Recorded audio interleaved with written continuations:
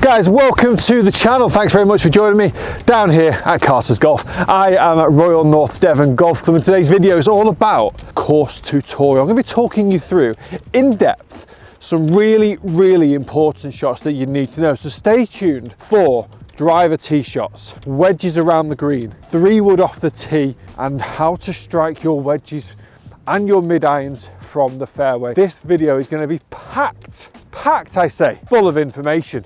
Enjoy. Comment below, let me know what you want to see in future videos. If you're new to the channel, do hit the subscribe button. There's going to be loads to come in the future. I'm excited for 2023. I may have said it before and I'll keep saying it. Let's crack on. Right guys, the first tutorial of today's video. I've got 30 yards, 25, 30 yards to the front of the green, 40 to the middle. And it's all about decision making. You've got to make your decision and you've got to own that decision.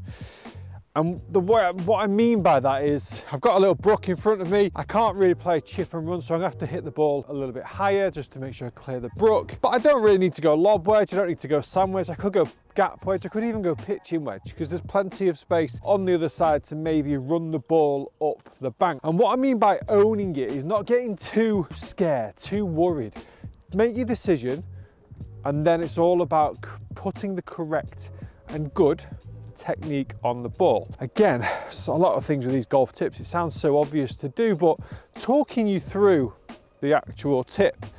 So I'm going to go with a 50 degree. I'm going to try and hit this ball just shy of the slope, or maybe just onto the base of the slope.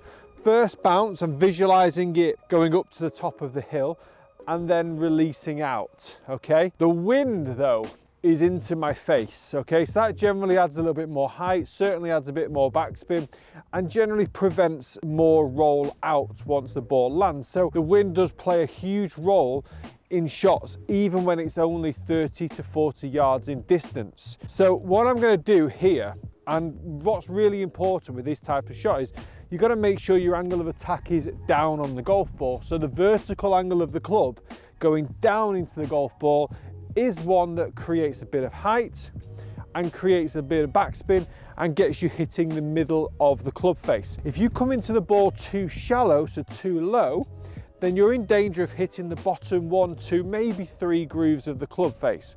And in doing so, you're trying to then scoop the ball up into the air and you generally get a bad strike. Or if you don't get a bad strike, the consistency of good strikes is going to be a lot lower. So we've got to get in front, we've got to get the club hitting down on the golf ball. And to do that, we've got to allow the arms to really kind of release downwards, a downwards motion into the ground as the body rotates. What's really important here is that you don't try and drive the hands towards the target. You're not trying to hold on to a lag angle position. This is a huge detriment to a lot of golfers, and to be honest with you, me included. I had this lesson, the exact lesson actually, with Pete Cowan, where as I come into the golf ball, he says I drive the butt of the club to the target, and that's not what you want to be doing. I try and look at the butt of the club now, it's at my belly button, so I try and look at it as if it releases back down into that position. So I'm releasing the club down into the ground as my body rotates, and you see the butt of the club there back at my stomach, all right? So as I'm working the club face down into the ground, we're rotating through, and that's the key here. That's encouraging me to hit down on the ball and release. I'm not trying to drag the handle towards the target. I'm not trying to get my chest or my head in front of the golf ball to hit down either. Ironically, those two movements create more of a thin shot. So that's something obviously we definitely don't want to be doing. So let the club release down into the ground. I'm going to go ball position inside of my right foot here. So it's a bit more of a specialist style of shot because I want to hit a slightly lower trajectory, okay? Now you could, in essence, drop down to a pitching wedge, but for me personally, I prefer the feel of a Vokey wedge rather than a pitching wedge from a set. Right, ball position on the inside of my right heel, got my hands on the inside of my left thigh. Don't allow the club to drag to the target. Don't get my body and the shoulders ahead of the golf ball.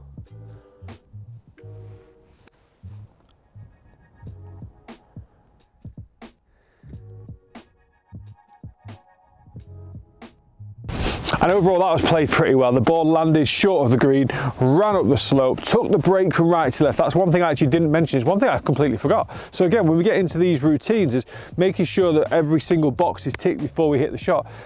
As it goes up the slope, the ball will move right to left on this particular slope because of the side I'm approaching the green from. So that's a slight oversight from my point. So, lesson learned, we're always going to be learning. Next tutorial is going to be on the next tee, where I'm going to be bashing a 3-wood down this dogleg right to left second hole with the wind off the right as well. But first of all, let's see if we can go and convert that for birdie. Oh, unlucky. Easy par.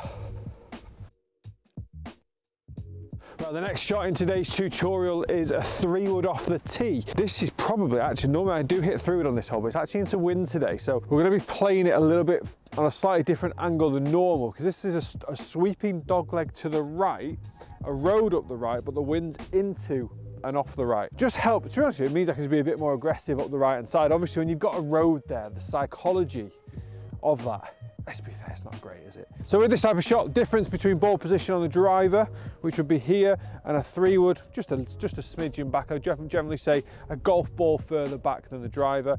This is a movement where we're still trying to hit up on the ball, but nowhere near as much. So sometimes with the driver, I'm trying to hit up maybe 3, 4, 5 degrees. With this, I'm trying to hit up 0.5 to 1, just very, very slight. What I try and do always as well is try and make sure I get my impact position nice and strong. I'm not trying to release it back here.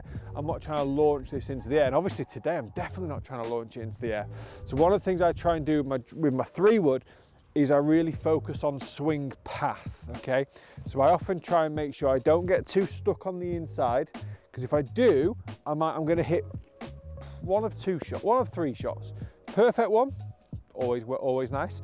Or I'm gonna hit the big high block to the right, or the slingy hook to the left. So I often just try and make sure I'm keeping, I often rehearse this, of just allowing the arms just to work back down in front of my body, and then I'm rotating. So down, rotate. Now a lot of people say to me, what comes first? Let's be fair, at whatever speed you swing at, regardless of whether it's 50 miles an hour or 120 miles an hour, they both work simultaneously. They work pretty much together. As that transition comes down, what you've got to be able to do with this motion is basically be in control of 2 areas of your body and get them working in different angles. And that's the key to this. It's not what comes first, it's what you feel comes first to create that correct movement, all right? So making sure the arms work downwards as the body rotates, and then I just try and stabilize the face. And what I mean by that, I'm going to be a future videos on this. I think it's an area that is a little bit overlooked, just the release patterns of a golf club through impact. When I say control the face, I'm not trying to hold it off. I'm not keeping it open. I'm not keeping my hands over here. I'm getting to toe up, release, toe up. And what I try and do is to make sure the club doesn't go that way. That's my bad release pattern. I start to release it this way. That with an inside swing path gives me the big hook, okay? So that's why I'm working on those 2 points of down and release it. Release it correctly is probably a better way for me to describe it. Pick something out in front of the ball for my alignment with the club face. Ball position a tiny bit further back than the driver. When I'm hitting into wind, it's key not to get ahead of the ball and try and hit it low. Just hit your normal golf shot. Hitting into the wind's there, it's an obstruction. You're going to have a longer distance in for your next shot than you would have had anyway, okay? So accept it, or take extra club if you can. So 3-wood in front, release and rotate. Okay, come on. Oh yes. That, my friends, is a really nice 3-wood. We're going to go up there because the very next tutorial, I love this golf course for this video, the very next tutorial is basically going to be hitting a mid-iron with a right to left side wind into a links green. Woo! Yeah. I've got to be honest, that was a lovely tee shot. I'm actually really happy with it because it's left me in a position where we can do tutorial number 3. I've got 155 yards to the very front edge of the green. I've got 189 to the back. So straight away you can paint a picture. That's a long green, that's a 35-yard green. And I've got 170 to the middle of the green as well. So first of all, what I always do, or at least I always try and remember to do, wind. Especially on a golf course like this, it's wind, it's a links course, we're by the sea. Normally, I'll be honest with you, it is blowing insane winds, but today I've got it on a favourable day. So they've got a pretty strong wind off the right, but nowhere near what it normally would be. So that means straight away I've got to figure out how far right of the green am I going to aim. I hit the ball with a draw, particularly with my irons. So draw plus wind equals more right to left than usual. Now when you add that spin together, once the ball lands, it might also hop left and roll left and release left. Okay, so I've got to put that into consideration. So I often think wind plus draw plus landing spin. Okay, now for the rest of it, I'm not massively in control of it. I don't know how much the wind's going to affect the ball. I don't really know how much I'm going to draw it. I don't really know how much it's going to spin and roll left. It's the best guess, isn't it? Best guess wins. Right, the next bit is to decide what club to use. I've got 3 out here to kind of talk you through. So it's 160 to the front edge of the green, and the flag is not at the front edge of the green. So the 8 iron be gone. It's 190, 189, 190 to the very back of the green, which is a 6 iron for me, and to where the flag is, which I think is in the middle of the green, it's about 170. So 7 irons perfect for the flag. So if this was a perfectly flat, calm day, that flag to me is just the perfect 7 iron. But it's not flat calm. Okay, we've got a 6 iron out. 6 iron would take me to the back of the green if I absolutely pured it and the wind just stopped dead. So that's fine, isn't it? Because if I end up at the back of the green, I'm on the green, I've got a putt, all right? What I need to do with this though is just take a little bit off it, because the wind is hurting a touch. It's a little bit into and off the right, but it's mainly right to left. So I'm going to take a little bit off it, and I'm going to try and control the trajectory so it doesn't balloon up in the air, because if it balloons up in the air too high, the wind will massively affect it. Now by dropping down a club and hitting it a bit easier, I should therefore be able to control my swing better, which will be able to control the spin better, which should reduce the draw. Within this video, you're going to hear a lot of shoulda, woulda, couldas, because let's be fair, I'm not a tall player, you're not a tall player, we're not fully in control of what we're doing, but we can only have a best guess at what we normally do. So I'm going to aim this golf ball right edge of the green. I'm going to try and reduce my draw spin as much as I possibly can. So this takes me back to what I did on the tee, where I'm trying to make sure I keep the club in front of my chest, because if I get it stuck here, then we're in all sorts of right to left shape issues that we don't want. So right edge of the green, ball position is going to go just behind the center of my stance. So I'm going to put it slightly back so I hit the ball a bit earlier in my downswing, which means the club face is more likely to be more open, because if I hit the ball earlier in the downswing, the face is there. If I hit it later, the face has got more chance of releasing and rotating more so. So I want to hit the ball a bit earlier to not only hit down and hopefully give me that penetrating ball flight, but to hit the ball earlier so the face hasn't released as much. Body weight is going to be just less sat into my left hip, but my head and my spine angle is going to remain over the golf ball. So it's just a more of a lower body move in terms of that. Right, 3/4 6 iron. With a little push, hit it unbelievably well, folks. So what I did then, classic me, got a little bit stuck here, managed to stabilize the face, hit it earlier so the face didn't rotate on me as much, but I just popped it out to the right hand side. So I pushed it slightly right of where I aimed, and because I did all that work to stop the draw and to stop the movement, that bit worked, but my start line didn't. So I'm just to the right of the green. We're gonna have an interesting chip. Which, guess what, brings me on to tutorial number 4. And I didn't plan that. I was definitely planning on doing a chip, but not quite so soon. So we're gonna get straight into that. Right guys, a huge positive to that last shot I just played. I'm perfectly pin high. I played it, I struck it amazing. I think I hit that, obviously hit the right type of distance that I wanted to hit. I just got stuck between 2 of the things. One, I was trying to avoid the big draw, and 2, I was trying to control the face. I controlled the face and avoided the big draw, but I just blocked it a touch. Anyway, what would you play from here? This, you could put this, to be honest with you. This is a bit scatty, but once you get onto there, the fringes and the greens around here are incredible. What we're gonna do today, this is not a shot I play very often at all. a little 8-iron chip and run. Now personally, I hate the idea of a 6 and a 7-iron chip and run because I feel like there's not enough loft, and therefore you don't have enough backlift in your golf swing, and it makes it very easy to mess it up on the way through. 8s and 9s I don't mind because I need a little bit more of a backlift, which means I need to get the club up a little bit higher to hit down on the ball. So I create a tiny bit of height, a little bit of spin, but I predominantly get the rollout that I'm looking for on a chip and run shot. On a 6 and a 7-iron, I feel like golfers keep the club head too low to the ground, so the angle of attack is a little bit too shallow. It's too low to the ground all the way through the stroke, and it's very easy to thin it. Now, when you thin it with a chip and run, it's generally not that bad anyway because you've not hit the ball very hard for it to run off miles. So that's not the end of the world. But I think an 8-iron chip and run, let the club head just get a little bit higher, get a bit soft in my wrist, and just let the pendulum action work up and down. Let the club head just drop into the ground. In terms of body rotation, there's a little bit in there, but not much. It's more about just making sure my whole body's moving together, but on very minute amounts. So just allowing the club here just to release down. Okay, that's a key one there. It's not about trying to keep it still because then the club head will stay too low to the ground. You're just going to allow the wrist just to drop there. Imagine you throwing a ball there. So if I'm coming in, I get to here. If I just release the ball, that's how I'm going to release the golf club, okay? As you come down, you release the club. So I've got a little bit of angle of attack into the ball, a little bit of a release on the golf ball. Ball position's on my right foot again, my weight's tiniest bit on my left, but not much. Let it release, up you go.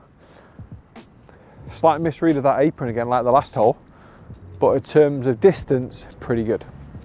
Right, let's try and convert this for par before we go over to tutorial number 5, which is the last one for this video. So I hope you've enjoyed it so far. Please do hit the like, please subscribe, you know the drill. It makes a massive difference to me, the channel and the family. Right, par.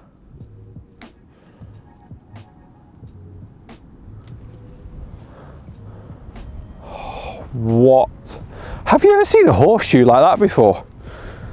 That's gone 360, folks. 360 that went. Right, robbed. Right, next hole. Guys, tutorial number 5 is all about this bad boy. Right, driver is out. So one of the most important clubs in the golf bag, maybe the most important golf club in the bag if you're using it the most times on a golf course, or certainly off the tee. Obviously we know putter gets used the most because it's 36, hopefully not too many more than that, times per round. This might only get used 14 times, but it does set a precedent for the other 60, 70 shots that you play in that round. Now then, ball position with this goes on the inside of the left heel. Okay, so a little bit further forward than the last hole when we had the 3-wood out. Spine tilt away from the target should only be 5 degrees. I see too many golfers dropping down here and standing way behind it. You're in a world of trouble there. One of the most important things with driver here is maintaining a good posture in your spine tilt.